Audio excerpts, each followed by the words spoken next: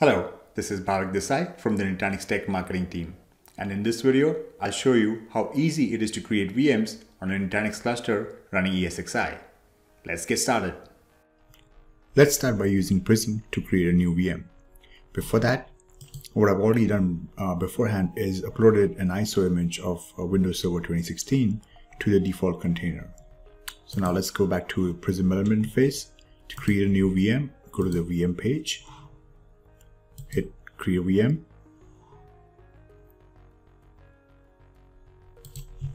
give it a name,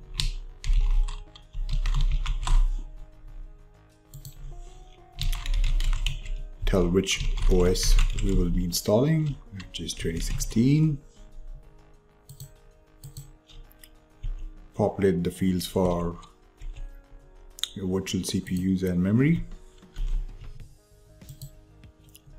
add a new disk, and then we'll go ahead and mount the ISO that I'd already uploaded.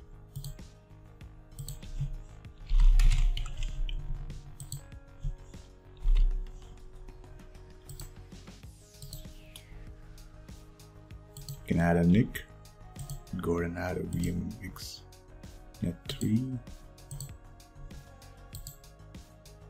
and that's it. It's saved, which will now go ahead and create the new VM on the cluster. So let's go back to vCenter, look at the cluster, and there's a VM that's created. Now we can power on the VM and go to the steps of installing the OS and setting up the VM as required. That's how you create a VM using Prism element. But now let's go and see how to create VMs using Prism Central. Now, as I've said in previous videos, Prism Central is the multi-cluster management from Nutanix, where it can manage more than one cluster. So to create a VM with Prism Central, go to Virtual Infrastructure, VMs, and then hit Create VM. And because Prism Central is multi-cluster, the first step is now selecting the cluster on which you want the VM created, which in our case is the ESXi cluster. Go ahead and hit OK. And then you will go ahead and fill out the same fields that we filled out while creating the VM in the Prism element.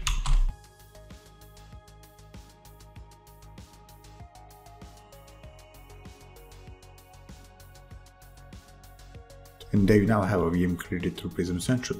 And finally, you can also use vCenter to create a new VM if required.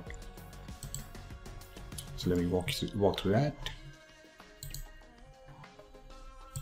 Give it a name.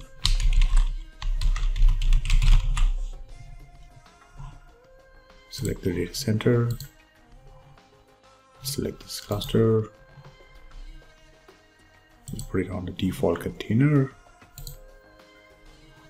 ESXi 7. Select the OS, which is 2016.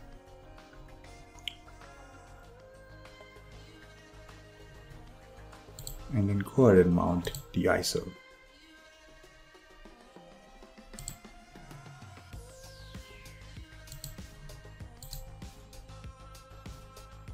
We should connect it.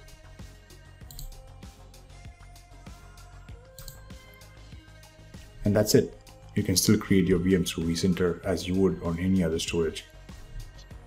So as you saw, it's very straightforward and simple to create VMs either through vCenter as you used to, or leverage Prism element of Prism Central to create new VMs.